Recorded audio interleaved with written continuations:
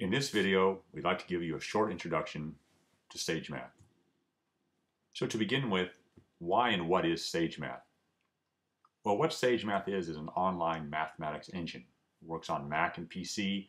There's absolutely no software for you to download or install other than the web browser, which you probably already have. What it allows you to do is to just do math right inside your browser.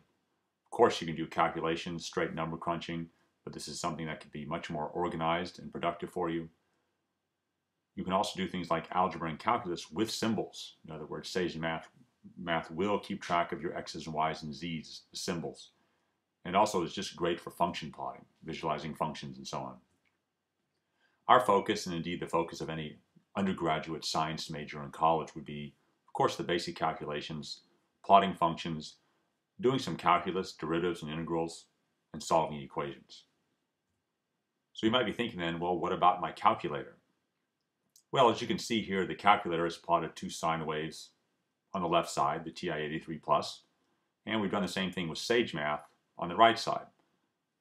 We're getting the same result, but we think as you move through using the computer in mathematics, the computer is a much more comfortable platform to use. The screen's bigger, it's a nicer keyboard, editing is bigger, you don't have to worry about batteries going dead.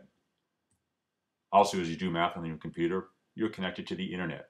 This allows for collaborations, looking for solutions, sharing results, whatever the result might be, much easier than what might be possible on your calculator. We also find this view of a student hard at work on some sort of physics or math problem using a calculator to be a somewhat antiquated view. We're not sure why the calculator persists in education in this computer age. Here, for example, is the control room at CERN, the world's largest and productive particle accelerator in Europe. Look at all these computers tied to the experiments. Not a single calculator to be found.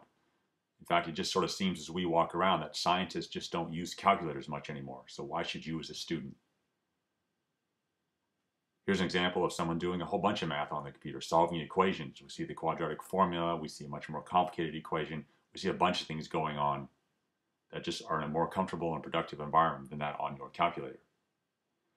So as you move through this tutorial and this curriculum, we're not asking you to get rid of your calculator. Certainly there's a much more use in it. But stepping up to the computer to do math is definitely an area of growth and a rise in sophistication that you can experience as you use mathematics to solve your scientific problems. So let's get started then using sagemath. First thing you should do is go to a site called cloud.sagemath.com and make yourself an account.